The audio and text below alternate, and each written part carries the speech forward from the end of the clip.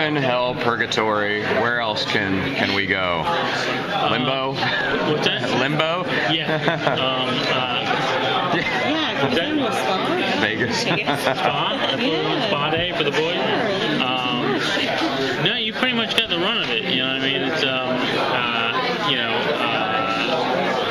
where else can we go? Well, what we can do is deal with the ramifications of all that, which is what we're doing at the beginning of our season. I don't think it's a secret that the boys will find a way to reunite here at the beginning of the season, and I think while they're coming together in search of something that is deeply personal and harkens back to their earliest days together, they're still both dealing with the after effects and the continuing effects of their time apart.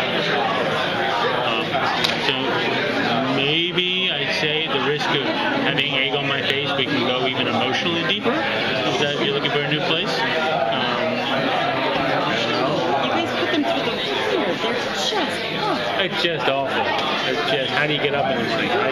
You know what I mean? Yeah, it's just horrible.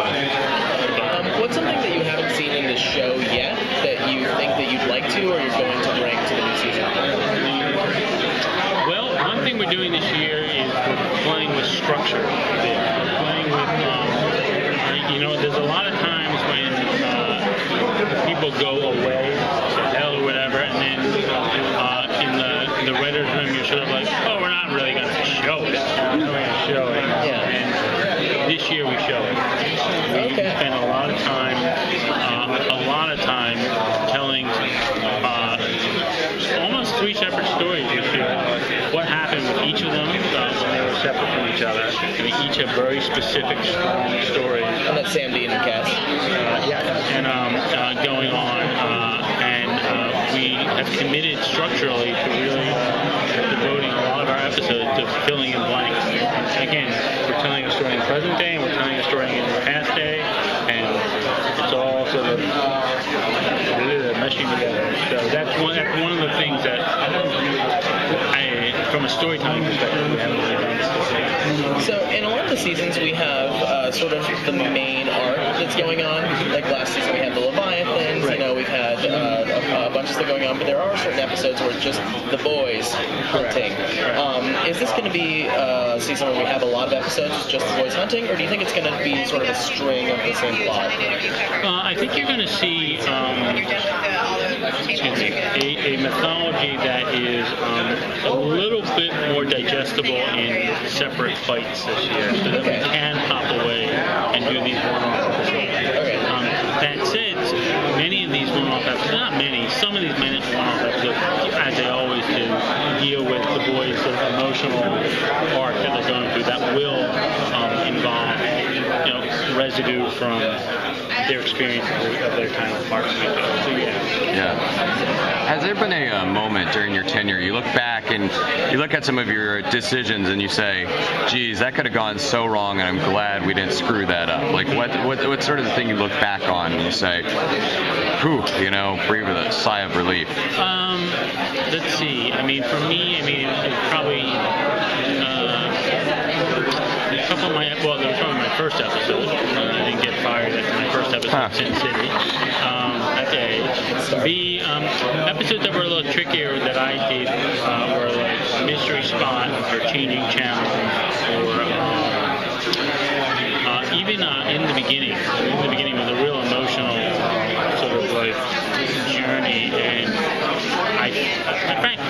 in the beginning, even more than the crazier ones, there was so much weight on it in terms of the mythology of the boys, and I felt a real obligation to get it right emotionally. So I think I was happy with how they all turned out. So they've literally defeated Satan. They've done so many things where for most shows that would be the series finale, and you raise the stakes from Leviathan, which everything was really well done. How do you raise the stakes from there? I think you make it even more personal. What we're doing. More character involved as opposed to the world being in peril. Like I said, you're dealing with not just a personal mission, as it were, but dealing with the boys having having to deal with the fact that they've each changed in significant ways in this time apart, and part of their maturation is learning to deal with it essentially, and still get back in that car. Has there ever been a moment where you thought, I've said everything I need to say about these characters, and maybe a moment of anxiety, and then it breaks on the other side, and you're like, oh, okay, I can say some more? I think you've just described every morning about 5:30 a.m. So yeah.